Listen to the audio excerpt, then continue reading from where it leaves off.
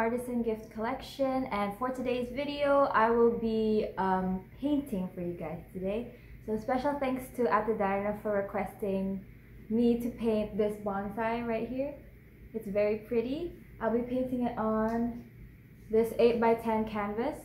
I've already done a video like this in my other channel, Rika Facundo. I'll link it up here. That's where I recreated some of the plants that we have at home and put them on the same canvas, 8x10. If you guys would like to know how I made this frame right here, you can go check out that video. You'll also see how I painted the other plants. So let's get started.